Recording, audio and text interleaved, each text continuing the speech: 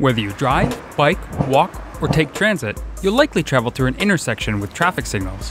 But have you ever stopped to think about how traffic signals work? On the surface, it may just seem like some lights and buttons, but the technology and planning go much, much deeper. Every year, hundreds of intersections are reviewed to determine if travel needs are changing along with York Region's growing communities. To determine if a traffic signal is the appropriate traffic control for the intersection, staff will conduct studies that consider traffic and pedestrian volumes, future development, delay, and collision history. York Region follows the Ministry of Transportation of Ontario's guidelines for traffic signal installation. Following provincial guidelines is important. If traffic signals were to be installed at an intersection that did not meet the criteria, it could increase delays and lead to aggressive driving in the community.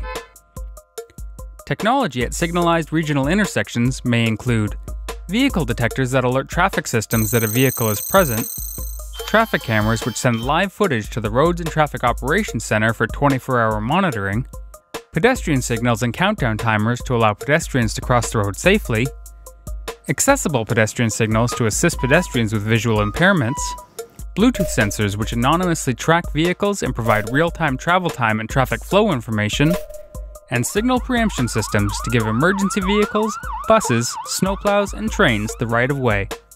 Traffic signal timing is reviewed regularly to help keep traffic moving along regional roads. Technologists conduct field observations, use software to simulate various options, and compile data on travel times in the region.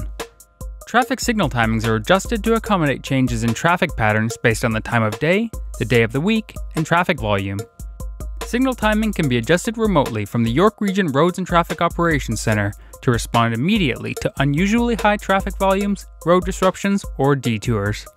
Traffic signals are an important part of our regional road network as they move a large volume of travelers while maintaining the safety of all road users. To learn more, visit york.ca/traffic.